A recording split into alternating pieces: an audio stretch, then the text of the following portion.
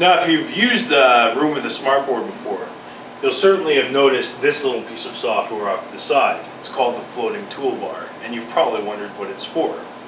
Now, some of the things it can do are launch pens, highlighters, and erasers, as well as buttons such as right click and keyboard. But there are numerous other applications that you can launch from the floating toolbar. To access them, you press this little gear wheel at the very bottom, and this little menu pops up, and these are all the different apps that you can slide into your floating toolbar to have at the ready when you need.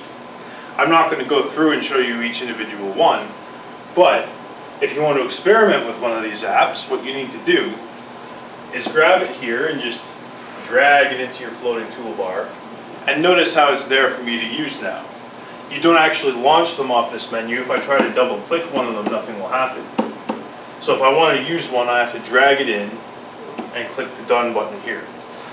The one that I just dragged into the toolbar is called Screen Shade. And when I press this button, I can selectively reveal or hide parts of the screen. Say if I want to have just the question showing and then reveal the answer to the students, or if I want to go through a mathematical formula one line at a time. It comes in from the sides as well as up and down from the top and bottom. And when I want to close it, I just hit that X. That's one example of something that you can launch off the floating toolbar. Now there are many others, and I encourage you to try them out.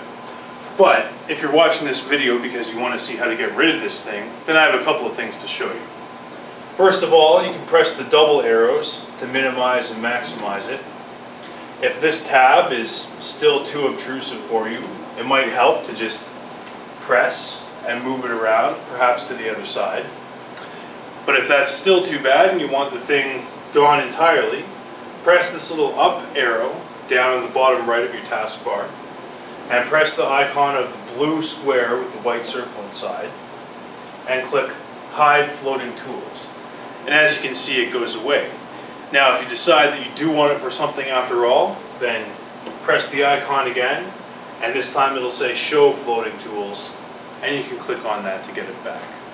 So that's the floating toolbar. I encourage you to play around with some of the apps that it has to offer.